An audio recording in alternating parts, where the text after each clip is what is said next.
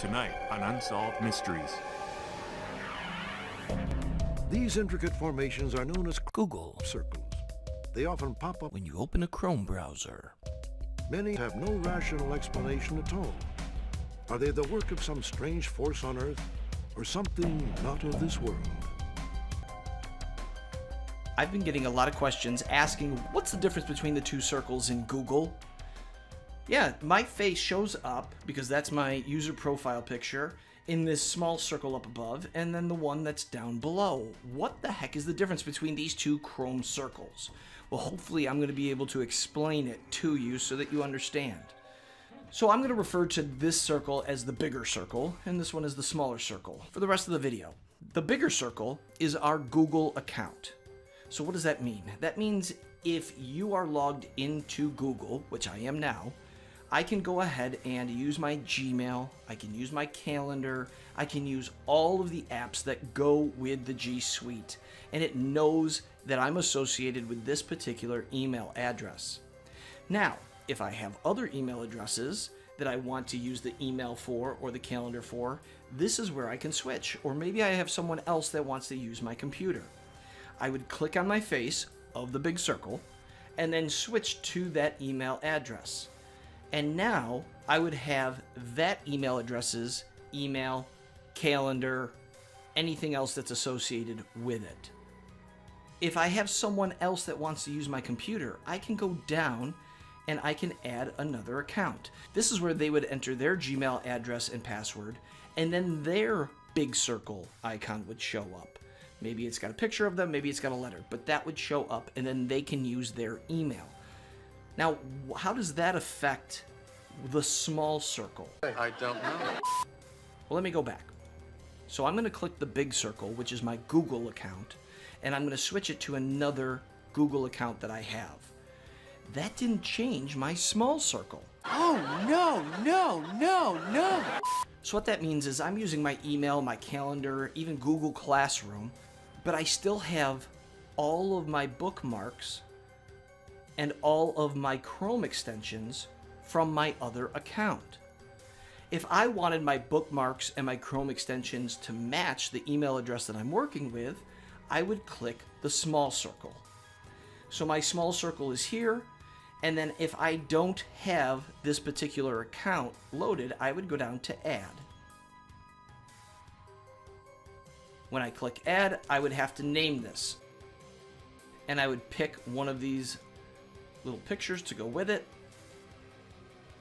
And then if I'm already a Chrome user, which I am with this account, I can go ahead and hit Sign In.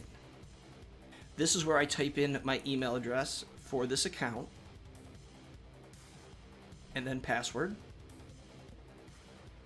And now what we want to do is we want to link data to this.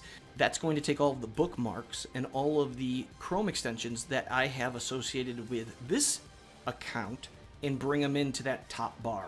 So I'm going to click Link Data. And yes, I'm going to turn on the sync.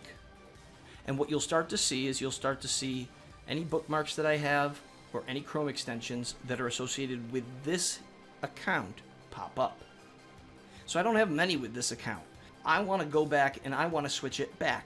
I can click the small circle and easily go back to my original Chrome profile. And now all of my extensions and all my bookmarks are there. So small circle controls all of those tools at the top of your Google web page.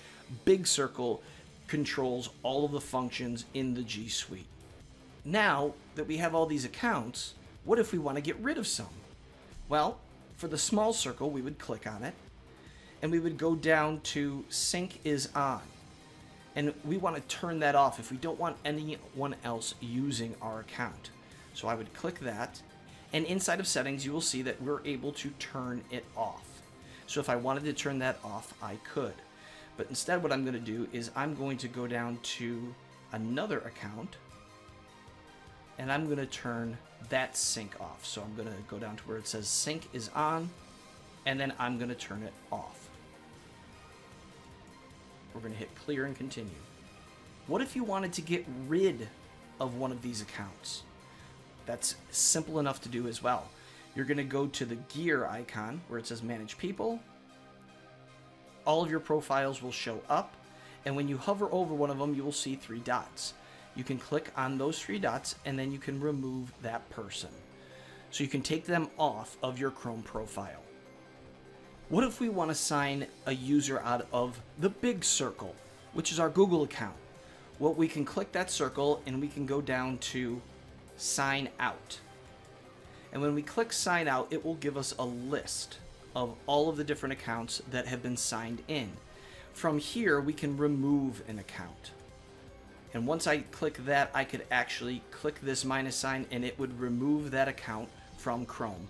So if you sign into another person's computer, you may want to do this. You may want to remove your account from their computer so that it doesn't pop up every time. Hopefully this clears up any questions that we have now about the large circle and the small circle in Google. Join me.